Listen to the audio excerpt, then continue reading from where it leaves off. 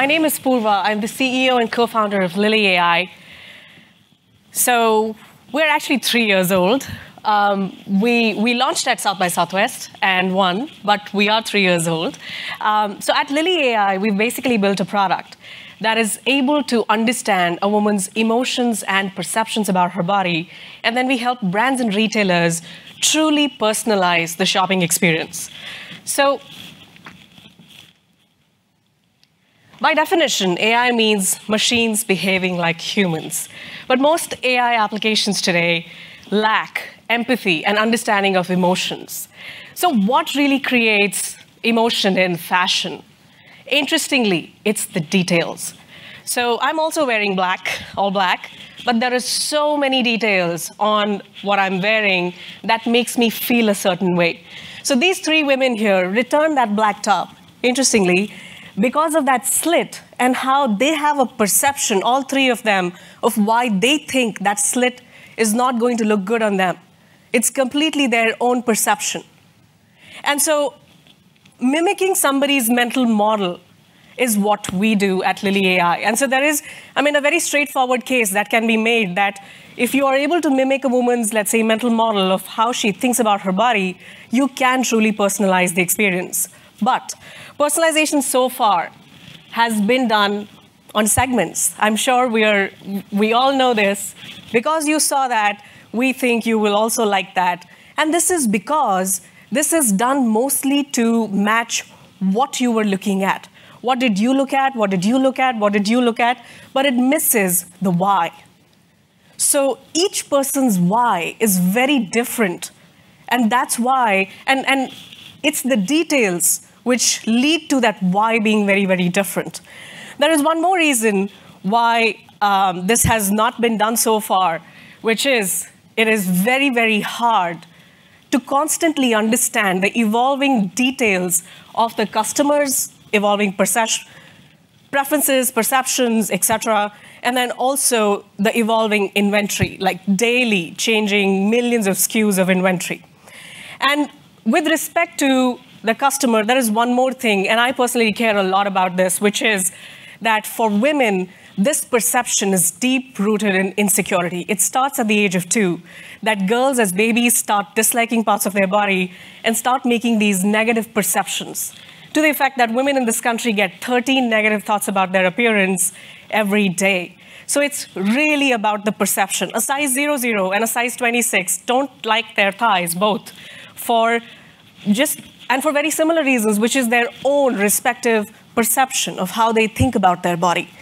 And so what we have built at LilyAI is basically our first, so we are able to understand a woman's mental model. So let's say Nicole here, she has a small belly. I have one too. But her perception is that her belly is bigger than what it is. And it goes into an insecurity there for her. Her preference is to actually camouflage the belly. But then because of the fact that she's stylish, she has a chic style of dressing, she has another preference. She does not just want to wear loose clothing. And then she has other specific aspects, which is very, very hard to describe.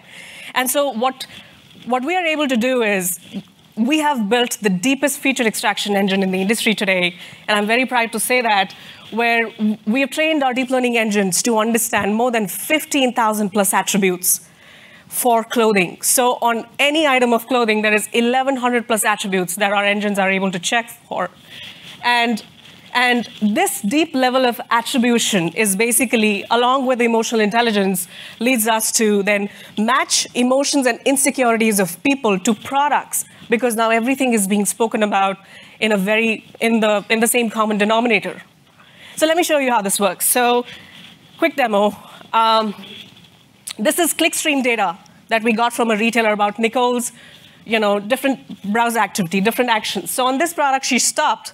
And so we were able to create a perception profile where we were able to understand, we were able to predict that probably she has a round belly. So we personalized her stream. She saw better products. Then she bought and kept this product. She did not return this product. And then we understood from this product that she may actually have a small belly than a round belly because of A, because we attributed that top with 100 plus attributes. And then the other thing is, this top is actually not going to make a round belly person comfortable because of how it is structured.